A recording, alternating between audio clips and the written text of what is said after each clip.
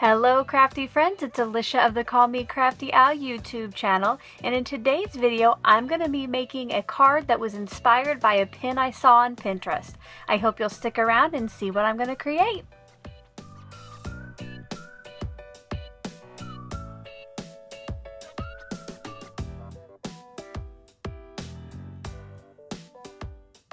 I want to say a great big welcome back to my subscribers and regular viewers, and if this is your first time to my channel, I hope that by the end of this video you'll be inspired to click on that subscribe button below and maybe even tap on that bell for notifications.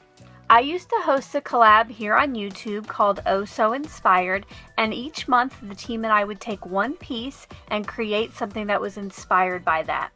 Even though the collaboration is no longer going on, I do still take inspiration from what I see online all of the time. So I thought now, while we're at home, maybe spending some more time perusing the internet for ideas, or we have more time to craft, that I would start this series back up and just have it be me showing you how I was inspired, and then hoping you will join along with me. If after watching my video today you are inspired to take inspiration from the same piece, I hope that you'll use the hashtag #IWasOhSoInspired. That way I can stop by your YouTube videos or your Instagram posts and see what you have created. Up on screen now is the piece that is inspiring today's creation. I loved how that wreath was stamped over that music note background. I do have that pin linked below if you want to go check it out. For my project today, I'm going to be using the Gina K Designs Wreath Builder templates, but instead of using one of her Wreath Builder stamp sets, I'm going to show you that you can use stamp sets you might already have if they just have little leaf and flower images within them. Now, I didn't have any music note background paper, but I did find some Making Memories paper from 2009 that I thought might work well. We have one that's kind of text that looks like from a book, and another one is just some vintage ledger paper. Once I get started on the process today, I will go to a voiceover, so if I leave you with any questions, make sure to leave those in the comment section below, and I'll get back to you just as soon as I can. Let's get crafty! I got started today by cutting my paper down, and I will be cutting two pieces that are 3 3/4 inches wide by 5 inches tall. Now normally for the wreath builder you would cut squares in either 3 3/4 or 4 inches, but I've discovered lately that you can also use rectangles. You just need to make sure one of the sides is the 3 3/4 or the 4 inches. Once those were cut down, I got out my MISTI and my 3 3/4 inch wreath builder template. I hold my template in my MISTI with my Scotch Blue removable tape. Now what I'm trying to do here is figure out where this would hit about halfway in that wreath builder template. So I kind of look at the kind of arrow opening in the top and the bottom, and then once I had that where I thought was centered vertically, I took a pencil and made a very light mark where the curved part meets the edge of the paper. And when I go later to line it up, I will make sure every time that that little mark is aligned with the corner when I turn it. I do the same thing for the notebook paper, and then I am ready to start stamping.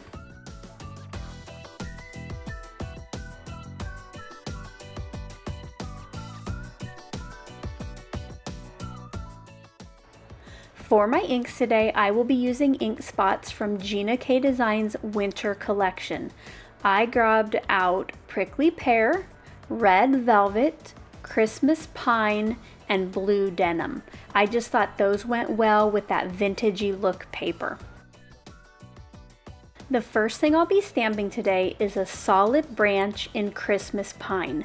Now you'll see here when I ink up and stamp this the first time that the ink beads up on the stamp and it does not look very nice. Sometimes this happens with new stamps, and sometimes it just happens on cheaper stamp sets. So what I usually do is I will clean that stamp off, I will ink it up with some Versamark, and then ink it up right after that with the color I want to stamp in. You'll see here that when I stamp it with the Versamark underneath it, you get a much crisper look.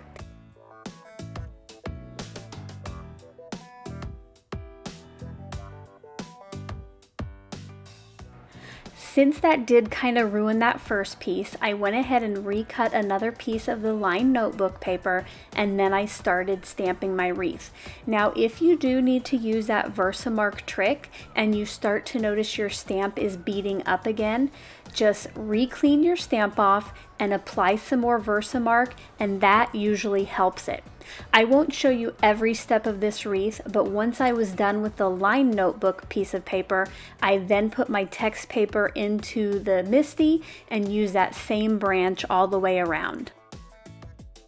The next image on my wreath will be kind of an outline branch. This will be stamped in the blue denim ink, and I did go ahead and ink that up with Versamark first, and then I started doing all of my rounds. Now you'll notice here that it stamps off onto my MISTI background. If that happens to you, make sure to clean that off because you don't want to get your fingers in it or the back of your paper and then start smearing it everywhere. But again, once I was done with the text paper, I then put in my lined paper and did that same stamping. The next stamp I'm going to use is going to be one of the larger flowers, and I will be stamping this in the red velvet ink. Again, I used the Versamark before I inked it up with the Gina K Designs ink. Now, one thing that I know I mentioned earlier, but I haven't really pointed out, is that you may have noticed that each time I do a turn, I do make sure that little pencil mark is lined up at the corner, just so I ensure that my wreath is nice and even. For the last round of wreath stamping, I actually chose 2 tiny flowers from the set. I placed one along the outside of the wreath and one more toward the middle. I will ink these both up in prickly pear at the same time so I can do a little double duty. I do the same thing on both pieces of paper, and then it is time to get my sentiment stamped. For my sentiment on my cards today, I'm going to be using the So Grateful For You stamp. To ensure that no embossing powder sticks to where I don't want it to, I did use my embossing buddy on the pattern paper. And then I inked up my sentiment with Versamark. I want that to be nice and juicy for my embossing powder. And today I am using some red glitter embossing powder. I did cover that a couple times just to make sure I got everything. And then I will heat that up and heat set the powder. This was about the time that I realized that I did not center my text in the wreath. I did a sample off camera and never set it up for the wreath. So for the other copy, I did go ahead and clean off that stamp and reposition it on the MISTI. And then later, I am still going to use that other wreath because I spent a lot of time getting that ready. And I'll just show you how I kind of cover it up or make it look like that's exactly where I wanted that sentiment.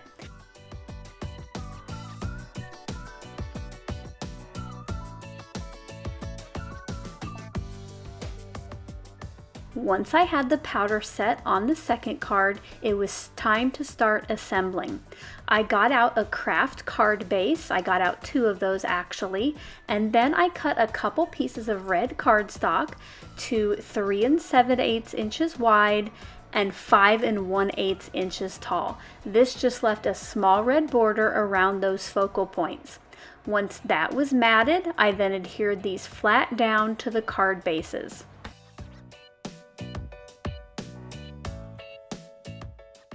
Now my cards needed some sparkle, not only to help cover up the open area there on my sentiment, which you'll notice that I just put 3 gems down at the bottom of that first one, just to make it look like I had always wanted that sentiment a little bit higher on the card.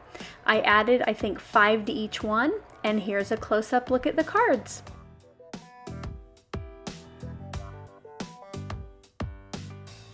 I hope you enjoyed getting to see how I made my cards today, and even if you mess up, there's usually a way to fix it. If you did enjoy this video, I always appreciate a thumbs up. Until my next video, I hope you're having a crafty day. Bye-bye. Thank you so much for taking the time to watch all the way to the end of the video. I hope that you'll consider clicking on one of the videos or playlists I have linked above, and if you're interested in any of the products or tools that I use in the video, I do have some links in the description box.